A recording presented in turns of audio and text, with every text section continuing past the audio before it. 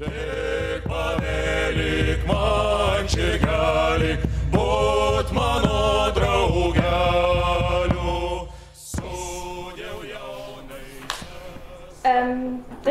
presentation is based on the material that I am working with on my PhD. That's entitled An Urban Way of Life, Urban Practices, Networks and Identities in Odense in the Medieval Period, Odense in Denmark. My presentation has two main points, and one is to present some thoughts on how to characterize the early town with Odense as an example. And the second one is to present some thoughts from my PhD work in relation to this. And I should say I started my PhD work half a year ago. So,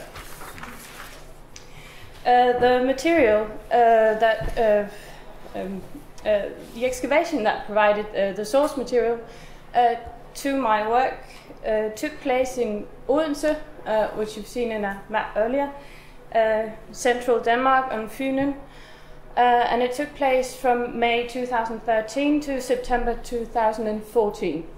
And here you see the place, and you can sort of sense the outline of the medieval town. And this is a river running through the town, and just south of that is Nonnebakken, as Mads, my colleague, mentioned earlier.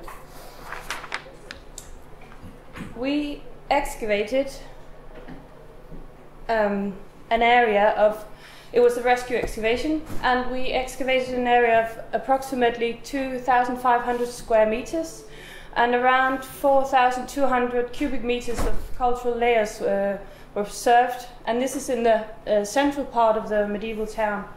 And a coherent area of that size and location has never before been excavated in Odense. Although the area had been heavily truncated by modern construction activity, the outcome of the excavation was superseding our expectations, and that was partly because of very good preservation conditions for wood and other organic material. Here's some pictures. We have latrine barrels, as you see here. There they are. Both the barrels and the content was very well preserved. The barrels date to the mid-14th century. We also have these barrel or cask line wells with the same dating. And these, I forgot to put a measure, but it's a very small wooden beaker made from pine. And both these finds, the finds assemblage, like wooden objects and lots of ceramics, and also larger features and structures such as booths or stalls, houses, stables, latrines, paths, roads, and much more was brought to light, and it gives us a unique opportunity to study this period. And also because the excavation was undertaken by using a stratigraphic method, and we also integrated natural sciences by sampling from macrobotanical analysis to archaeological and micromorphological analysis. And just to show you, this is a post-medieval map, but it shows that the excavated area was situated here, just on and south of the main road running through Odense. And just south of it was the cemetery and church of St. Albany, and also the cathedral from around 1100. And in St. Albany Church, that was where King Canute, later the Holy, was killed in 1086 before the altar, as you see here, in a somewhat later source. In the medieval period, the town was probably covering an area of 32 hectares, and it was not completely occupied by houses, as you can see in this as well. Some of the area gardens are just not occupied. and approximately 2,000 people was living inside the boundaries of the town. So this is showing the excavated area with some of the oldest features consisting of post-built houses and wells, is these blue dots here, and a feature here to the north that I will get back to in a minute. But it does present a challenge to characterize the nature of this early settlement. Yeah, and it does seem to date to the 11th or 12th century. And the micromorphological analysis showed that the ground was prepared to some extent by laying out turf. And the pollen analysis shows signs of cultivation in the area, but we didn't have any traces of actual plowing or anything.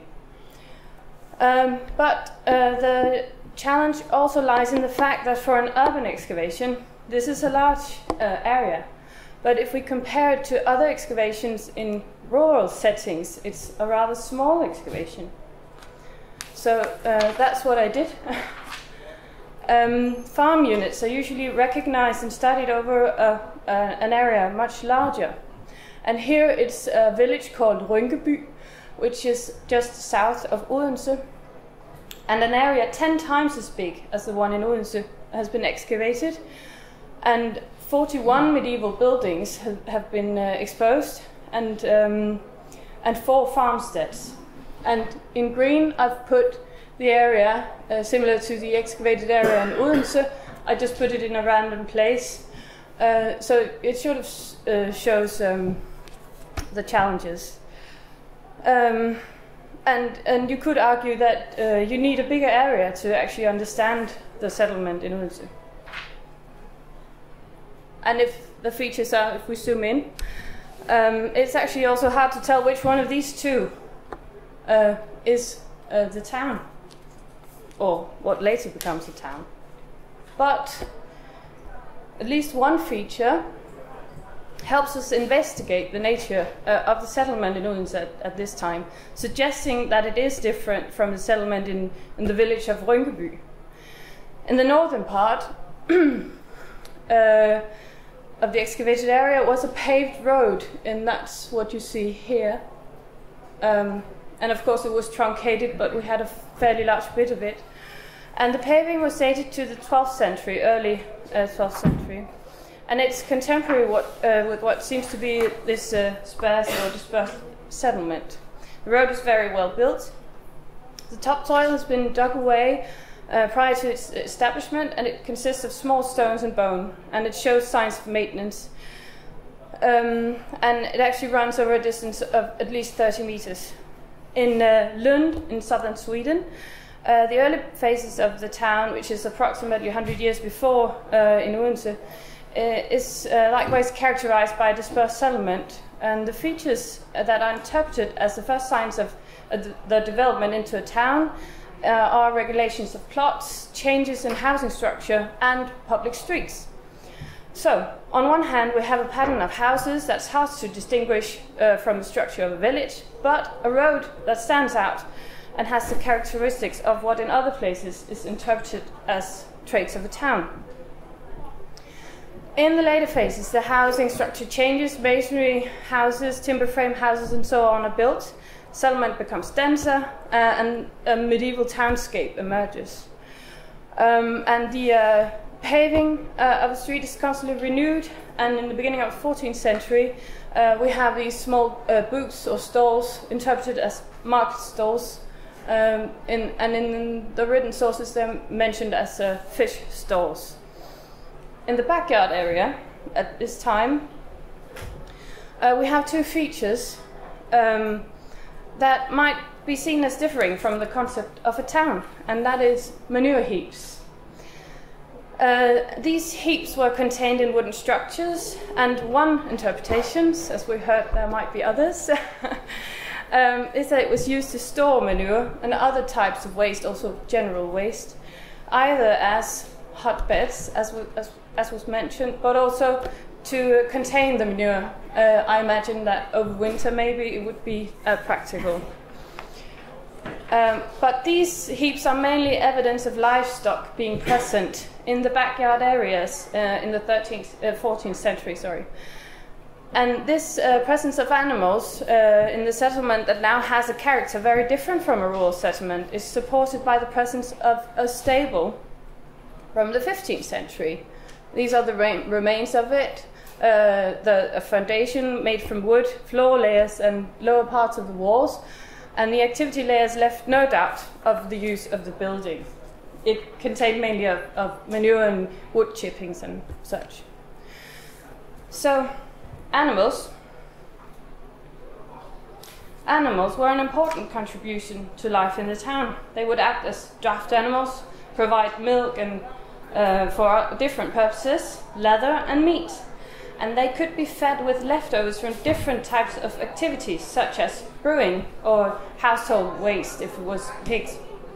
And thus it was transforming an uncomfortable waste product into a valuable resource, the manure. And in the end, animal manure was a valuable resource, and it made it possible to make the most of the soil available to the inhabitants of the town. Fertilizing the ground would increase the outcome of the small patches of soil that were available within the town limits. When the stable in Odense was built, it seems that the contained manure heaps disappeared, and it coincides with the appearance of the first paved surfaces within the plots, which makes it possible that the manure now was placed in these paved areas.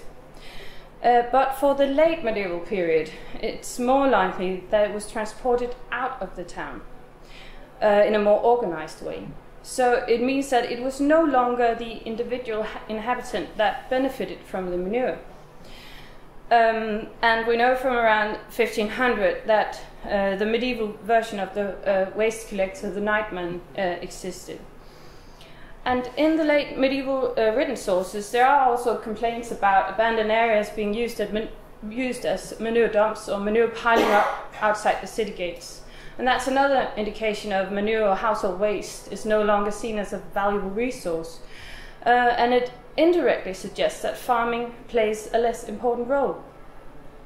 So the results from the excavation in Odense underlines that farming at an urban scale, or keeping animals at least, was a part of urban life. It may have changed character throughout the Middle Ages and gone from a primary source of income to play a more secondary role, or play a role for fewer people in the town. And does this characterize Odense as an agrarian town in the Middle Ages? No, but it shows that the boundaries between agrarian and urban are not fixed. Urban lifestyle is not limited to the town, and rural lifestyle is not limited to rural areas. These examples also underlines that a different approach is called for when looking at towns or urbanism and what characterizes the urban way of life. Towns are not only defined by size, population density, or specialized production, but it's also a dynamic place where a particular form of social interaction and organization takes place, as Lewis Worth put it in his Urbanism as a Way of Life from 1938, or as Axel Christoffersen recently has described it, the town as a social place where dynamic patterns of practice is performed. So the archaeological record, streets, manure heaps, etc., they are materialized practices and can be studied as such. These practices forms, develops, and eventually collapses, and it's in that dynamic process that urbanism and urbanity is described. As such, the street is not only an expression of an infrastructure or a topography, but it's also a way to study the practices of the town. So I think it's important to ask questions like, how was this work organized? How's all the rubble and stones, where did it come from? How is the road maintained? And what does it say about the relation between public and private areas? And how does this change over time? With this approach, we will be able to describe the practices and dynamics of the town, and thus the urban way of life. Thank you. vat mano draugelių, sudėjau jaunai